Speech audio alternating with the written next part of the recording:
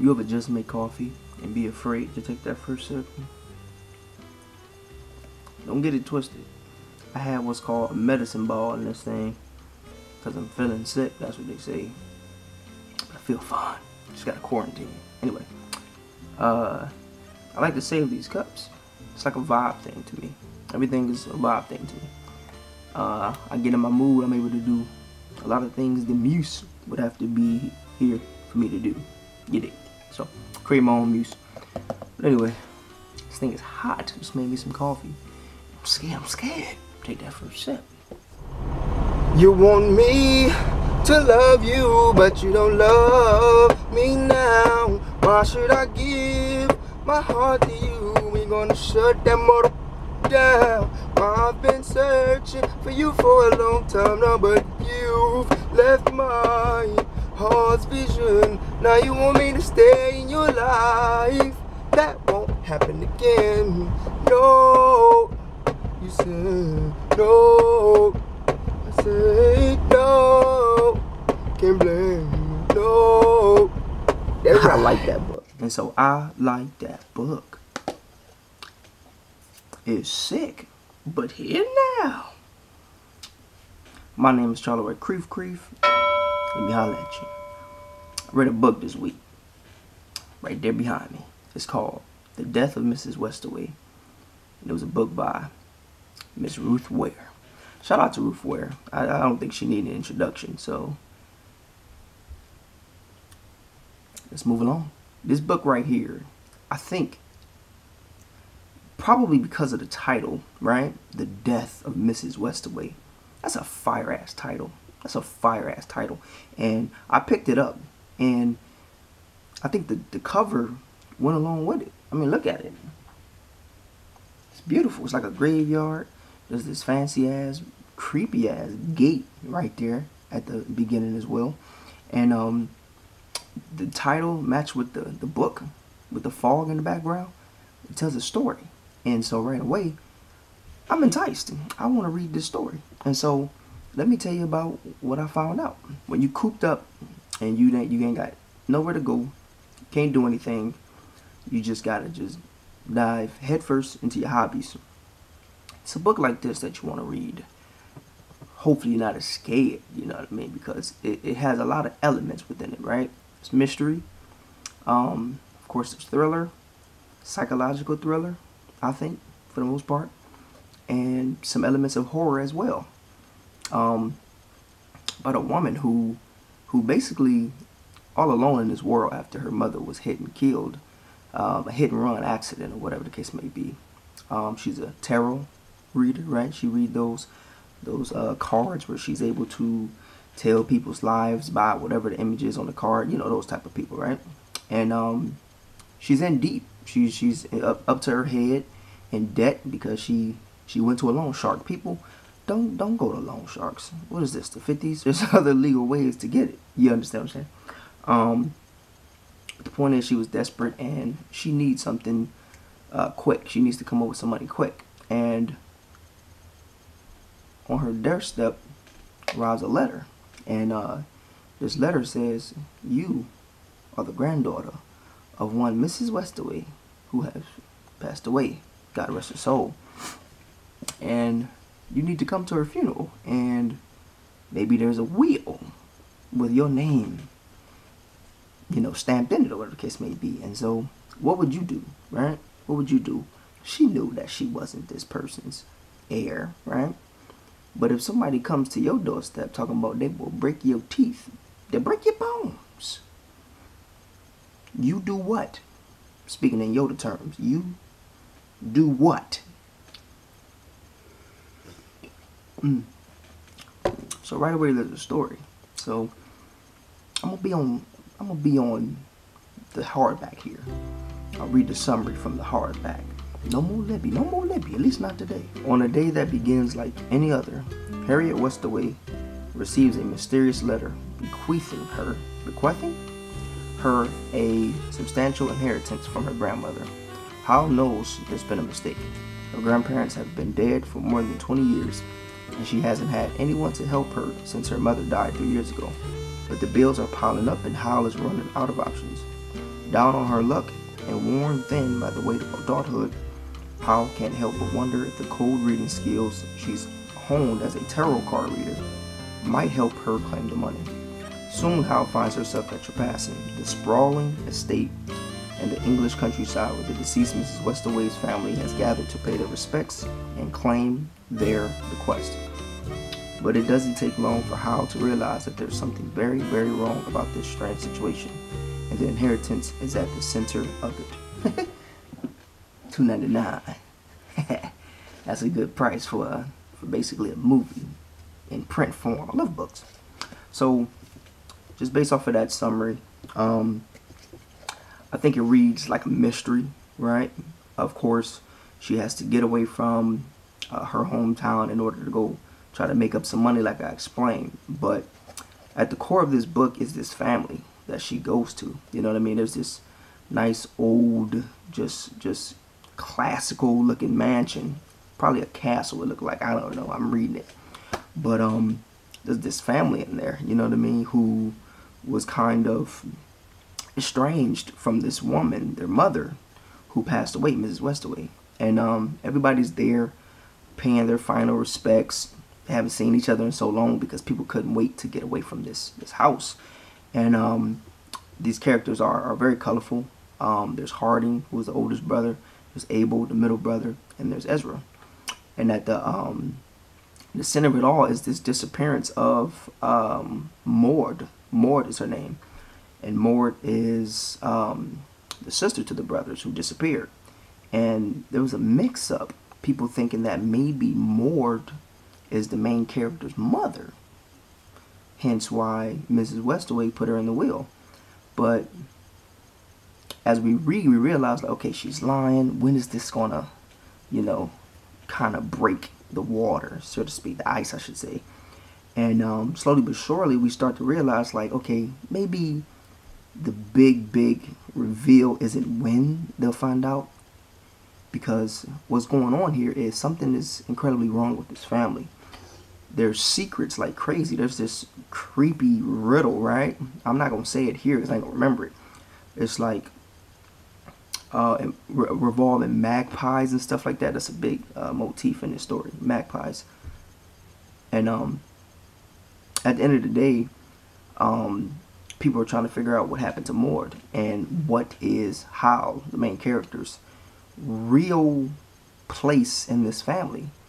And she starts to uncover things by talking to the creepy maid, who was probably the meanest maid you could ever come by, right?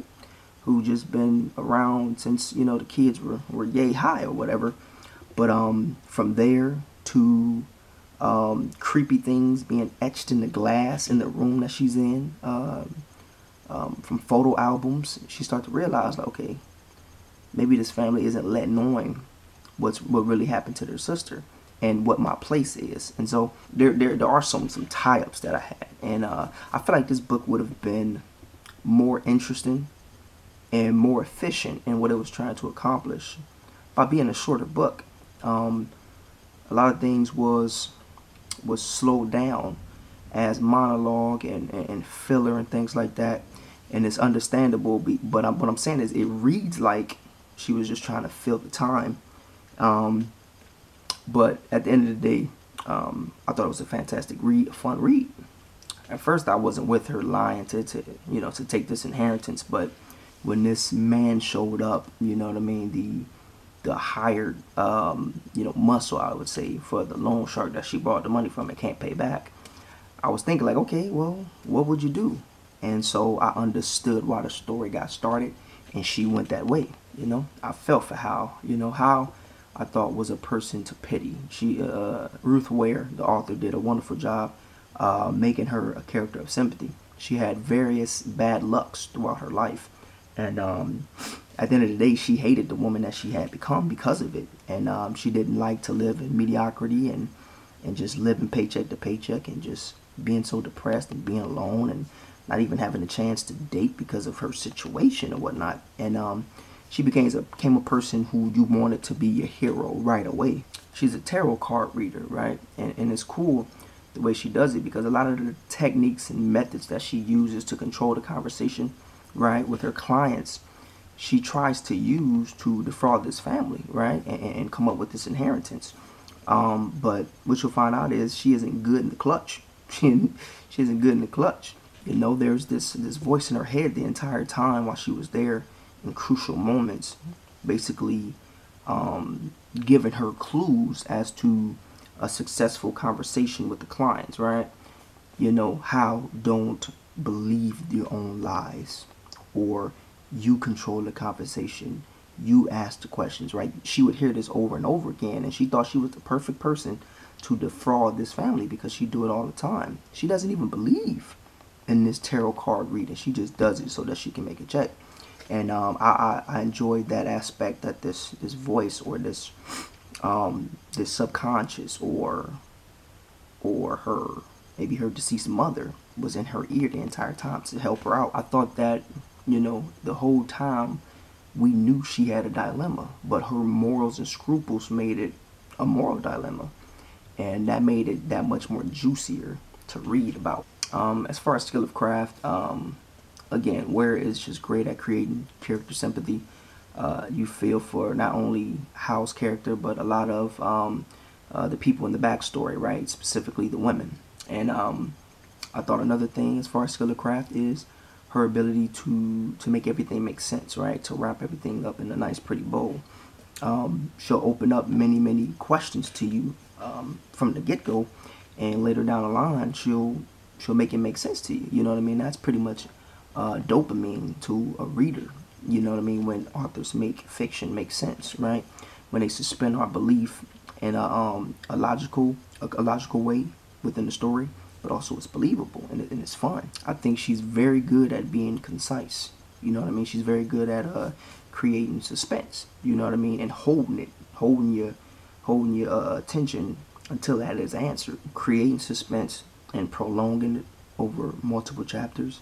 She's unmatched. She's unmatched. There were many great concepts that she, you know, adapted from, like I said earlier, hearing the voices in her head to help her out, but also the magpies and the creepy songs and stuff like that. She places nuggets and hints and clues all over the place. You know, if you develop an eye for that kind of thing, you know, you can tell, like, okay, this is a clue. And I may have learned something myself, you know, here in quarantine.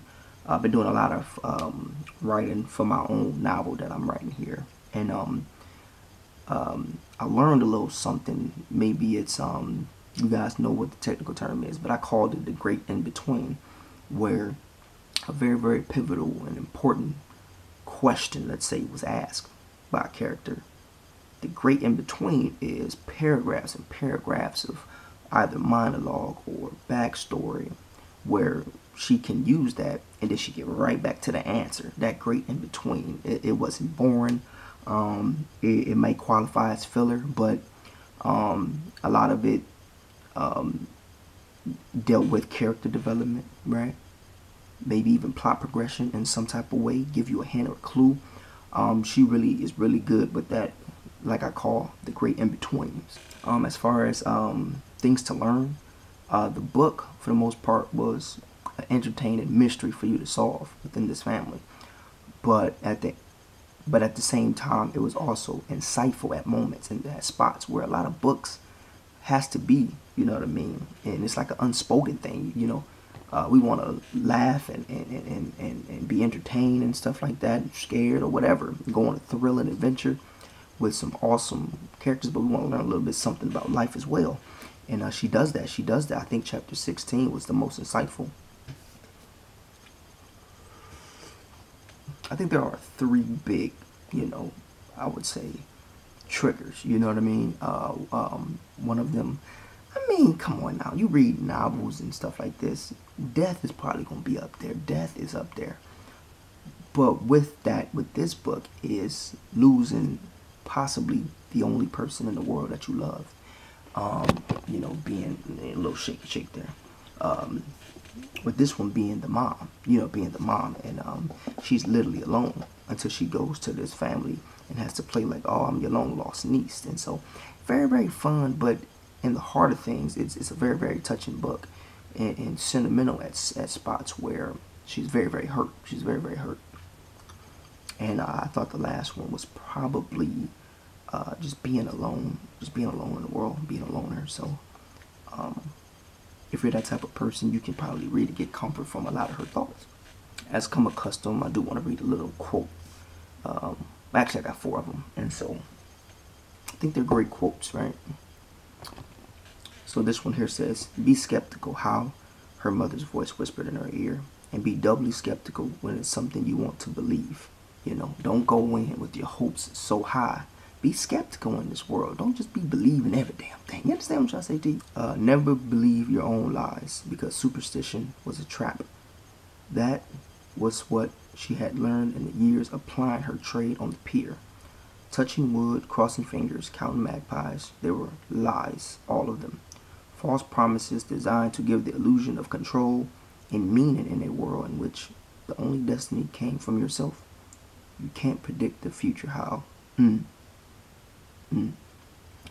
Everyone had secrets, things that they did not want to reveal, and would go to great, sometimes extraordinary lengths to conceal. And again, it's just a big theme within this book, secrets, you know what I mean? Whether you're trying to figure out who has them, how many do they have, and how deep they go. Secret. Instead, Mrs. Westaway had waited until she herself was beyond pain and unleashed this catastrophe on the living. And that goes back to the sort of storyline within the mystery, you know? This woman, she passed away. She knew something, which is why she brought this estranged so-called niece back into these boys' lives, so that it's I'm telling you, it's a big what do you call it? It's kind of a scandal when you uncover, and that's what I like about this character. Hal is very, very you know, active. She's very active. She does a lot of stupid things that could get anybody killed, but she wanted to get to the bottom of things. And sometimes you get to a point where, what else you got to lose? You did. Takeaways, right? I just think, you know, you at the beginning of the book, you realize what she's doing. You know it's a lie. It's going to be a crime, right? Fraud.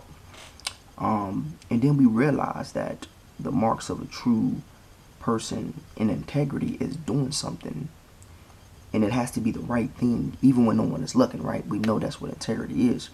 And so it come down to it, what would you have done in this situation?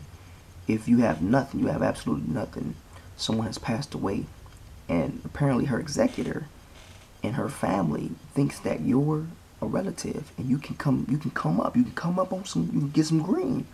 What would you have done in that situation? And so, you know, I had a long, hard, you know, thinking session with myself, and I had to be honest, you know what I mean? If it came down to it, depending on how big the inheritance was, and you know how much ish I was in, I'm not gonna judge nobody because I don't know what I would do.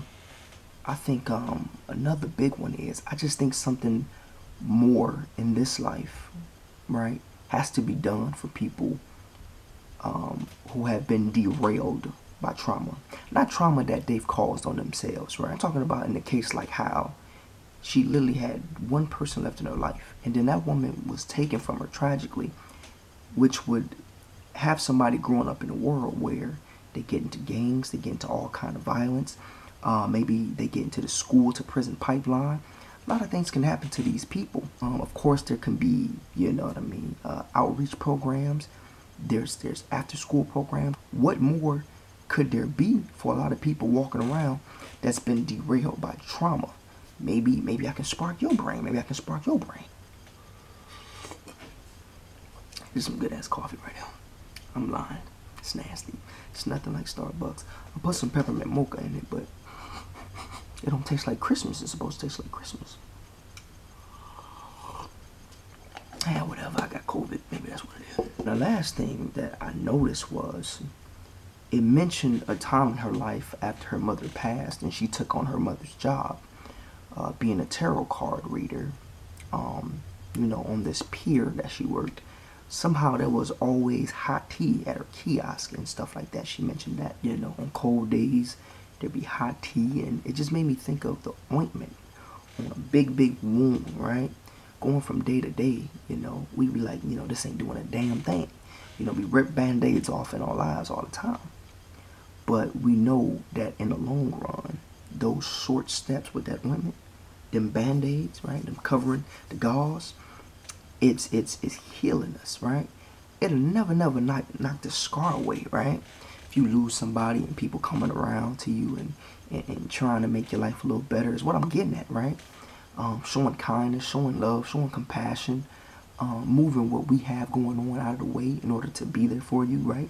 Leave hot tea at your kiosk. In the grand scheme of things, right? During them days, you like, nah, I don't want this nonsense. It ain't bringing my mom back. But like that ointment, it's helping towards your recovery in a sense. And it made me think about how a lot of us, you know what I mean, we step back when we're supposed to be comforting each other and we're supposed to be consoling each other and getting out of the stage of grief with each other, right? Never stop that. Them small little ointments that you apply is helping the recovery phase. The hole and the scars and things like that, it's going to be there. It's okay. It's life. We all have to deal with that.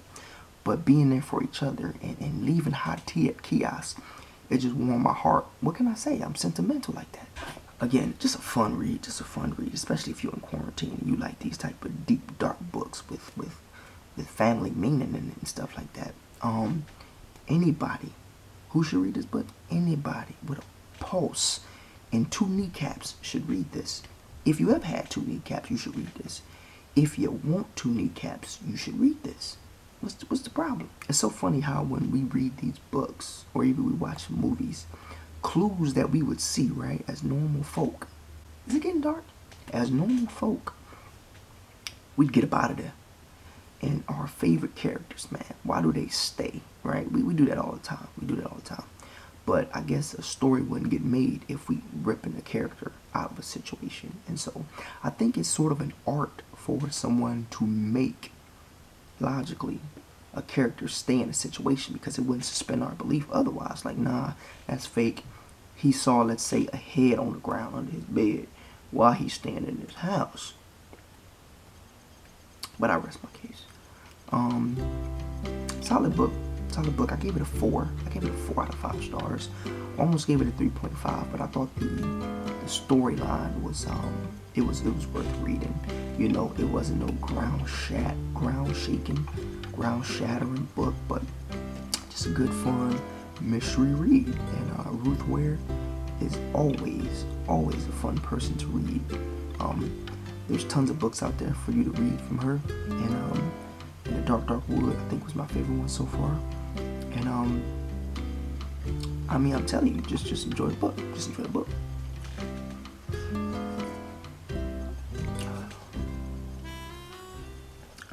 Nowhere. I can't go nowhere. It's got a few more days of quarantine. Just damn COVID, so charleroi gonna chill. Charleroi gonna chill. But I will say this. And now I must say goodbye. Won't you please come back and say hi? It's good.